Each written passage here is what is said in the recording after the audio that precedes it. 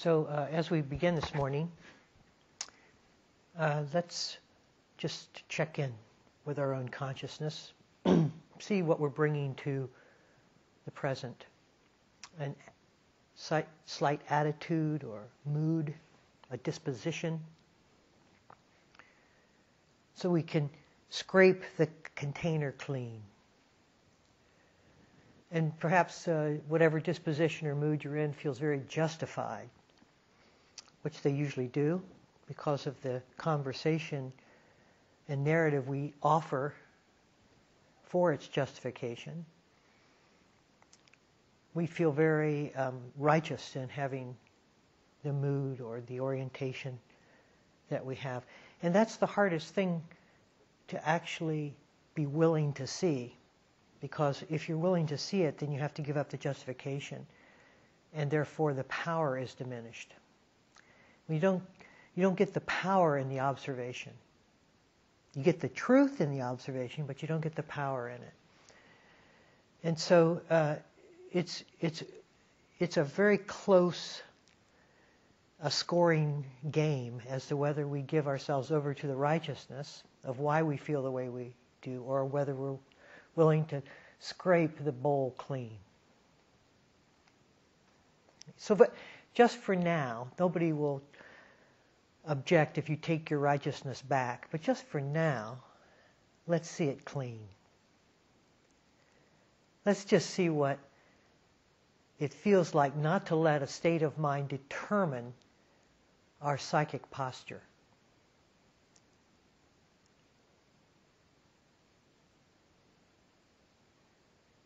And perhaps the reward far exceeds the righteousness.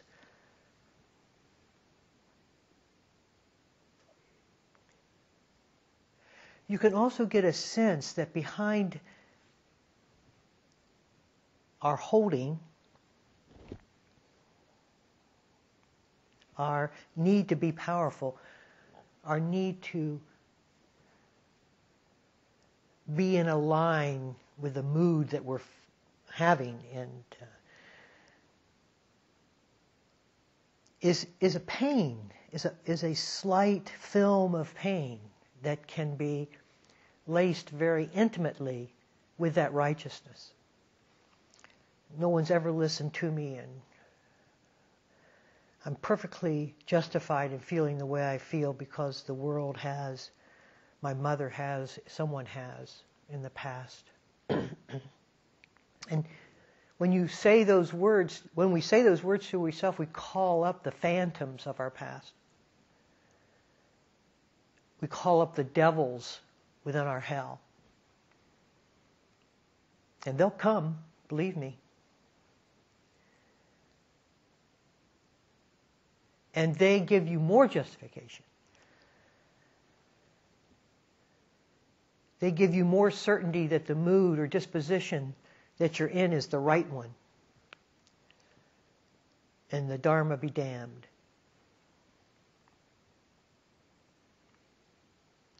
But in this moment, let us just see how easy this thing floats, free of its moorings, of its history, of the determined reference we give it.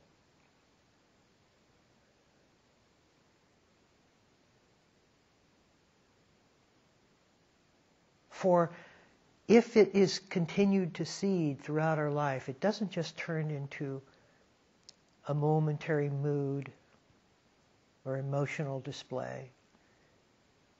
It hardens into the way we are, into our character, into our personality. And we find ourselves angry or anxious,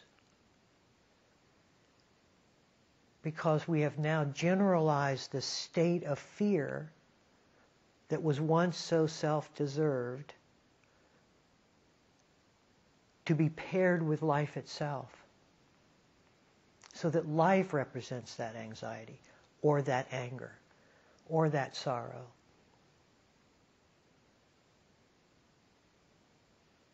The mind has an enormous ability to generalize out and to paint its motion upon the living reality of whatever is presenting itself.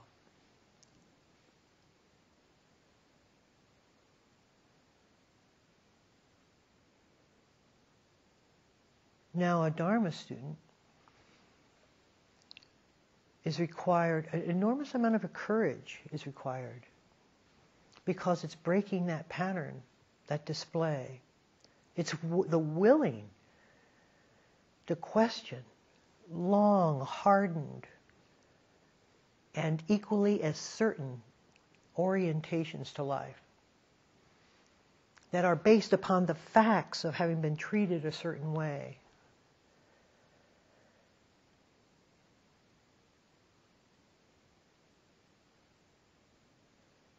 And the residual mood is proof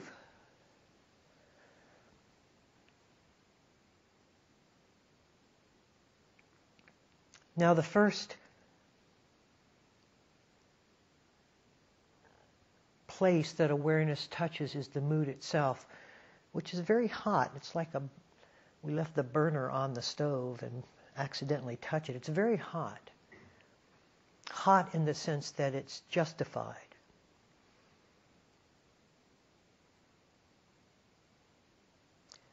And most of us stop there.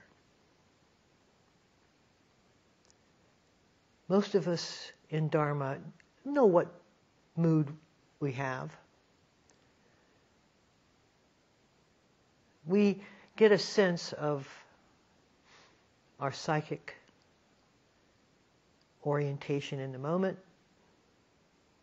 what we might be feeling.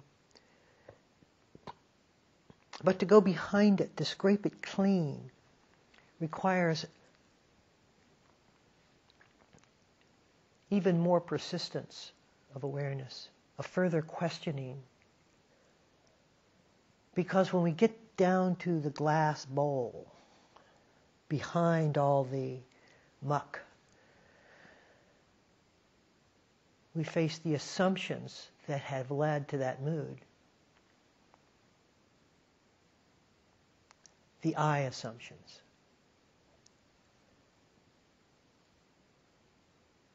Which symptom is the mood?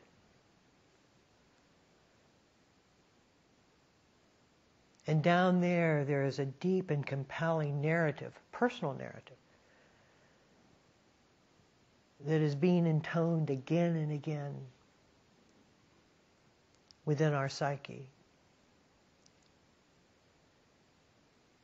that has its annals and history going as far back as we can remember. And within all of the sound and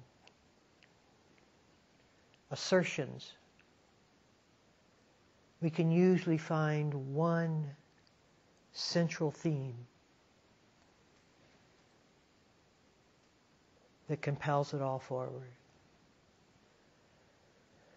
Some essential fact about ourselves that has never been retested. It's never been re-exposed to any questioning or consideration. It has been kept calcified and darkened because the pain of it is so enormous, we would rather not look. In fact, it is the last place we'll look. For, from our interpretation, it is the disease itself. We'll work with the symptoms, we'll work with the mood. That's the offspring, the child of the assumption. But to work with the assumption itself feels too threatening. Because there we're working with the way we believe, what we believe about ourselves. And we'll hire a therapist to sort of work us around the edges of that. But even then, we may well be reluctant to go into the burning coal, the fire itself. Because to even expose it to the therapist who we pay to reveal ourselves, it's too much. They would feel about us the way we feel about ourselves. They would have to, because how could anybody feel differently than the way I feel about myself if they knew what I was hiding?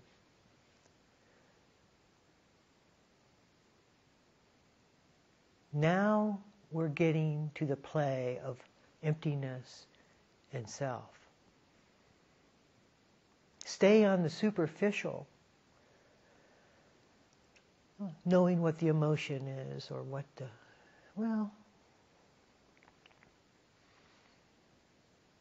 but now we're getting to the very crux of it. And we did this not by bypassing our pain, but diving into it. We don't find selflessness skirting the issues of our humanity. We find it diving into the deepest waters of our psychology and asking questions from there.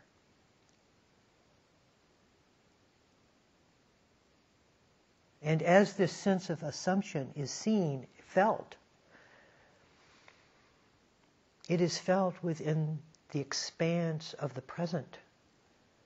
When it was contrived, when it was given birth, it didn't have the maturity to even have any reference.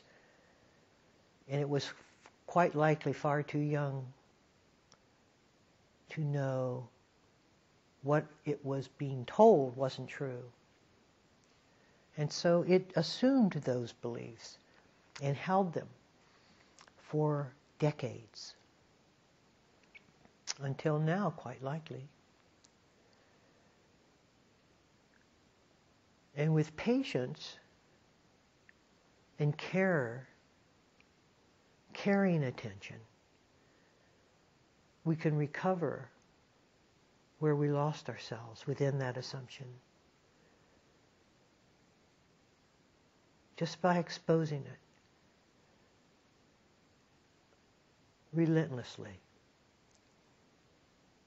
And as the sense of I starts expressing itself within the mood, and the cries of the memory come forth, and we hear the voices that are intoned within that mood, not the voices we're offering the mood now, but the voices that are intoned in the emotion. That is part of what is relieved. We just turn our ear, we place our ear to our heart. And simply give permission for the complete revelation of that to be seen and heard. Adding nothing.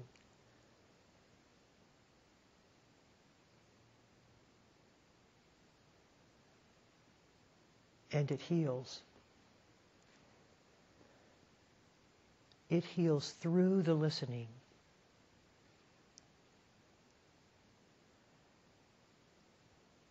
That's the path.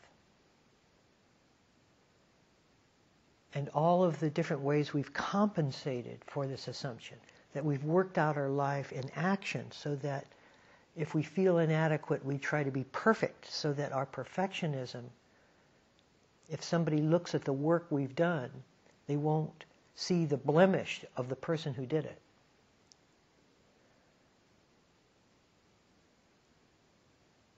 Or our desire to be liked because inside we feel so unlikable. That we will make ourselves a presentation that everyone will like.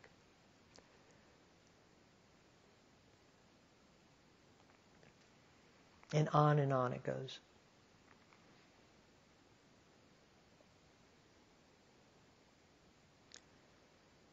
And our willingness to say enough. Enough.